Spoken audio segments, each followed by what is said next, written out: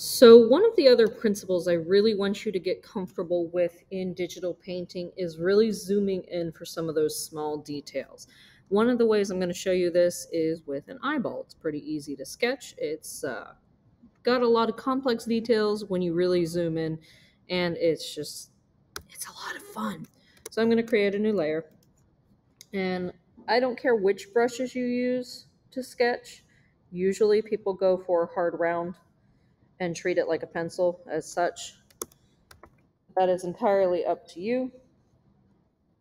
I like to go for around between size 7 and 9, but again, it's going to be different depending on what you're working on.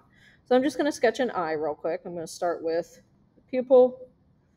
And it can be kind of scratchy because I'm just doing the sketch of it. I'm actually going to do another layer of it with just fine inking. I like to sketch pretty scratchy, so I'm coming in, getting some of those details. You can do whatever shape eye you want. This works for cartoon eyes as well. My style always kind of leans cartoony because that's just who I am. There's the eyelid. And I'm going to do my swooshy eyelashes in my line art because I like to go really ham with those. I'm going to create a new layer, Command-Shift-N for new. And I'm going to drop the opacity of my sketch layer. Night night. So I can see what I'm doing on my inking layer. For my inking layer, I'm going to choose a different brush. I really like this one for inking, but your results may vary. You can also, as I've mentioned before, alter the size and direction of your brushes. Hang on. Bring it back. Give it back. The angle and direction. So if you want more of a calligraphy brush, which I do, you can do that. So I'm going to just come in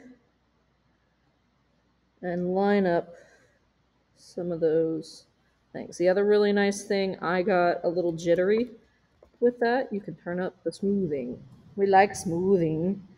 So smooth. See how nice and smooth that makes? Even though I've got the coffee jitters, I do in fact have the coffee jitters. My eyelid. Come in. And I'm just doing a very basic contour outline of my eye. You guys can decide whether or not you want to leave the lines afterwards. This is just how I do. All right, I'm actually going to jump down to layer 1 and go underneath those. The other thing I'm going to do is I'm going to fill layer 1 with something besides white so I can see my white on white when I do the sclera of the eye. So let's make that, let's see, how about like a bluish purple gray. Okay, there we go. I'm going to come in with a soft white brush, but not completely stark white because that looks kind of weird. It looks a little too bright when you're doing an eyeball.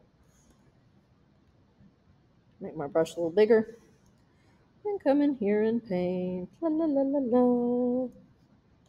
Make my brush even bigger. This is a really big canvas. It's like 4,000 pixels because I like to work large. You'll see why in a minute. And I could actually turn my sketch layer off, which I should have called it sketch layer. I didn't. And the other thing people often don't think about when they're sketching eyes, why are you doing that, is there's actually some shadow on the eyeball itself. A lot of people want to go straight up white. Oh, I still have smoothing on. That's why it's fussing at me. No, I don't want smooth. I want paint. And I can come back and clean this up in a hot minute. Lost my train of thought there. There is, in fact, some shadow on the eyes. So I've chosen kind of a warm white. So I'm going to choose a warm gray to blend in with my shadow. The really nice thing about working in Photoshop is that I've recently learned this trick. It would have saved me so much heartache when I was younger. If you come over here to your layers palette, there's a little checkerboard here and a lock. It says lock transparent pixels. That means anything on that layer that does not already have paint on it will not accept paint. This is super useful for shading and stuff. So I'm actually going to come in and just add some dimension to that eye using some shading. This is where you rely on all the cool things White had taught you about color and stuff. I'm going to go a little bit darker. Not by much. And I could mess with the opacity. I don't want to go too dark. That might be a little too dark.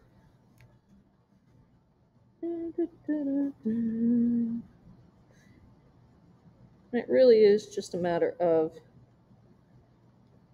working your stuff. And as I get closer to the center, I can go over with, see, that looks too stripy. You don't want that. I can go over with my pure white. And notice, even though I'm going, wah, it's not, in fact, going outside of my locked pixels. I'm going to drop this up a little bit just to make that blend a little smoother. And now here's the fun part. I forgot to do my eyelashes. We're going to do that real quick.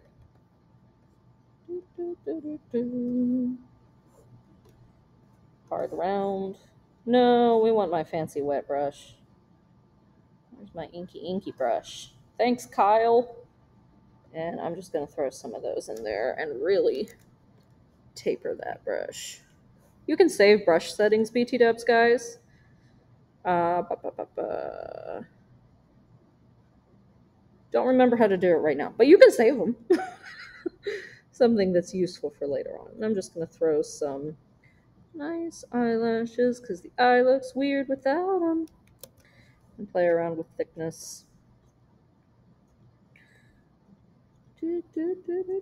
Couple on the bottom. Too thick. Your eyeliner be too thick, honey. Alright, that's good enough. It's a little wonky, but it's good enough. Alright, to the main event, the iris. I'm actually going to stay on the same layer. Some people might want to create a new layer, but I'm going to stay on the same one.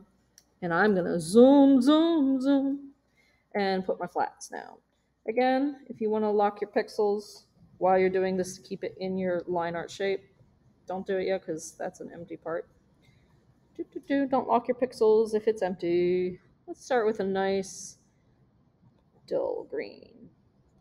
And I'm just going to come in with my soft round brush and fill this in. And then we're going to move to another video so this one doesn't get too long. So pick a color, any color. It can be something ostentatious, like purple, IDK, what it is. But pick a flat color for your iris. Thanks.